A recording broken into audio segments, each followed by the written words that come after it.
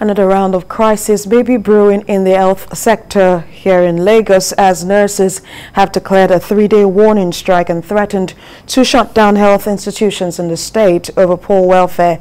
TVC News senior correspondent Sharon Ijason reports. Lagos State Council of National Association of Nigerian Nurses and Midwives held its Congress, which started with a brief meeting with the state government officials.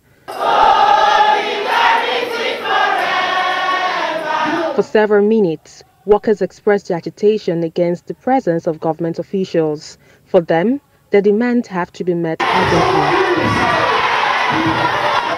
After much persuasion, the workers decided to listen to the special advisor to the Lagos State Governor on Industrial Relations. Minutes after, he was ushered out of the Congress as workers were not happy with his proposal. The government has met with the leadership of the union, and all the issues presented to the government have been addressed and a decision taken together along with the leadership of the union with a view to look into all their requests. In fact, most of the requests, actions are ongoing on them for a positive implementation. The directive for strike by the union is slated to commence from 8 a.m. on Monday, the 10th of January. I hereby declare a 3-day warning strike effective from 8 a.m. on Monday, 10th of January 2022.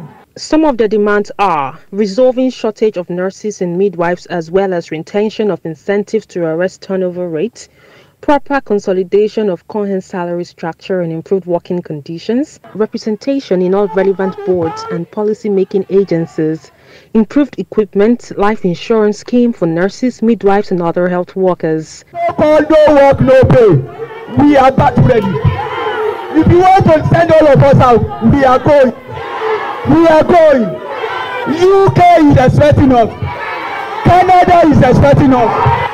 We are not falling here. We are going to where we are from. The union wants the public to see the 3-day warning strike as a struggle for improved care for them, as well as the fight to ensure that the health sector is placed in a better position to serve the people. Sharon Ijason, TVC News.